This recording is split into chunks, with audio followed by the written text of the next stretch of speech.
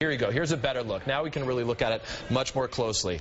This appears to be a U.S. Airways plane that you can see. My colleague Tom Costello, who covers aviation for us, is joining me right now from Washington, D.C. And Tom, what have you been able to gather in terms of new information?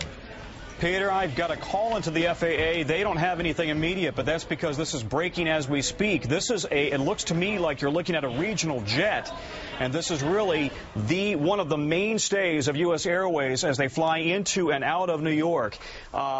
Listen, I think you have to look at the fact that they've got one door open in the front, and thus far it looks like the plane, the actual fuselage, is above water.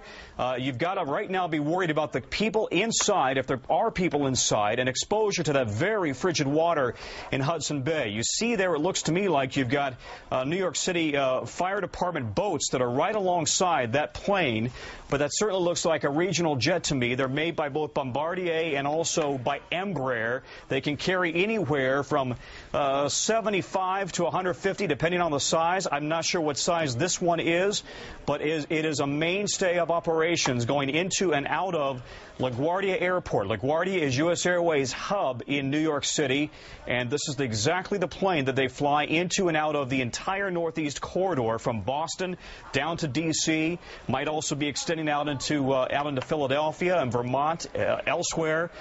This is a very serious operation. Peter, do you know exactly where along the Hudson is? I find it curious that the plane is down in the Hudson River and not the East River.